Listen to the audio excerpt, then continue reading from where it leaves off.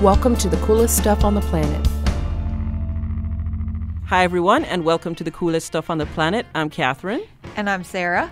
And this week, we're packing up the tour bus and we're heading for the Rock and Roll Hall of Fame in Cleveland.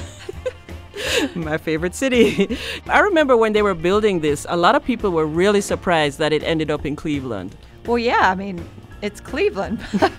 I mean, the search committee looked at other places like New York, Memphis, Detroit, but apparently Cleveland lobbied really hard. And there was a very influential Cleveland disc jockey named Alan Freed, and he was supposedly the person that coined the term rock and roll. Right. So in 1995, the 7-story museum to all things rock and roll opened in Cleveland. That's right. Shout out to Cleveland.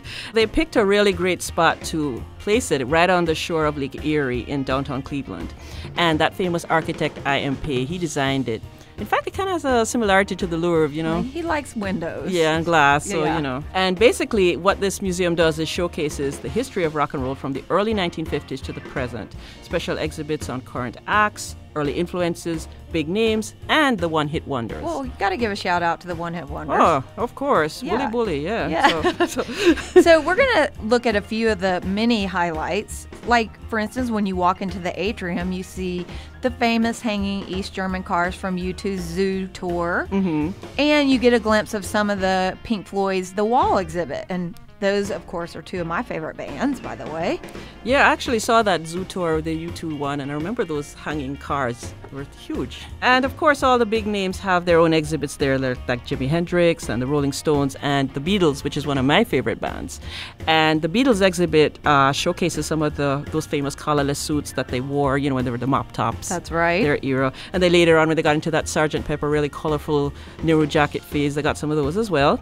And they also have Ringo Starr's bass drum head with the words Beatles on it and John Lennon's upright piano. Yeah, and the cool thing is, along with those permanent exhibits, they have special exhibits. And currently, the Grateful Dead, the Long Strange Trip exhibition, is on display as part of the 2012 Rock and Roll Hall of Fame Induction Week. It includes original artwork from the band's album and poster covers, which, of course, are so recognizable. I mean, there's really nothing like the Grateful Dead's covers. And yeah.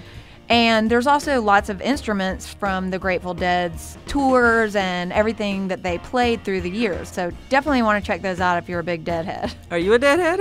I definitely would not say I'm a Deadhead. There's definitely a time in my life when I loved to go to Dead shows, but when Jerry Garcia died, I don't know, it kind of changed everything. So yeah, it wasn't the same. It's not the same, no. Yeah, and there's also a really fun section which is called Cities and Sounds, where they look at very specific time periods like Detroit in the 60s with the Motown sound, Seattle in the early 90s, and they explore the music and the culture of that period.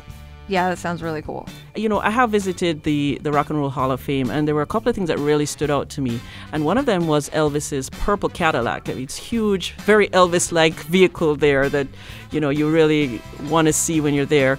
And the other thing was a smaller thing, but I've never forgotten it. It was this letter Madonna had written when she was still in college back in Michigan, and she'd written it to a friend, and she was complaining, oh, it was so boring and wasn't going anywhere, and, you know, she really wanted to get out there and become a star. And well, she definitely did. She always apparently knew that was her destiny, you know. Well, the Hall of Fame also has its yearly induction ceremonies, and they typically select about 5 to 7 performers or bands that have had a major impact on rock and roll or just music in general. And this year, 2012, of course, the inductees included Green Day, ZZ Top, Guns N' Roses, Red Hot Chili Peppers, and of course, we say with a little bit of sadness, the Beastie Boys, whose founding member, Adam Yauch, aka MCA, died last week as we're recording this. At the young age of 47, he died of cancer. So we definitely wanted to give a little shout out to MCA and the Beastie Boys. So rest in peace, MCA. And keep rapping in that